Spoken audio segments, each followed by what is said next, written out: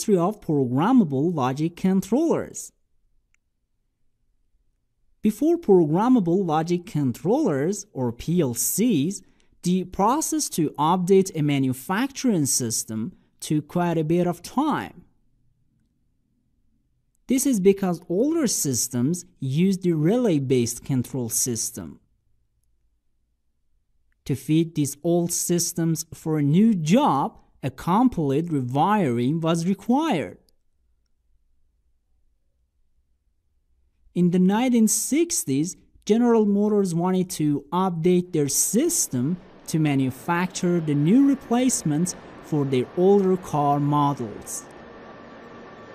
Because the relay-based control system required wiring between electromechanical components such as relays, contactors, and timers, it was time-consuming to modify or to define new tasks to the system.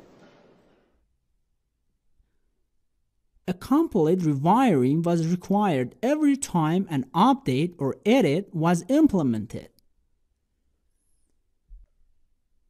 In order to solve this problem, General Motors asked engineering firms to find an electronic alternative for the relay-based control systems. And finally, a new control system was introduced to the automation world, the programmable logic controller.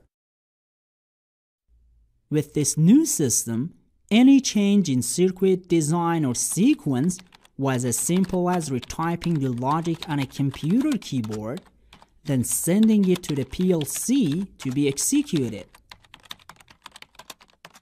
These new control systems had many advantages that the older systems didn't have. They had less depreciation and a longer lifespan. They required less equipment, and they could handle more complex tasks in less time.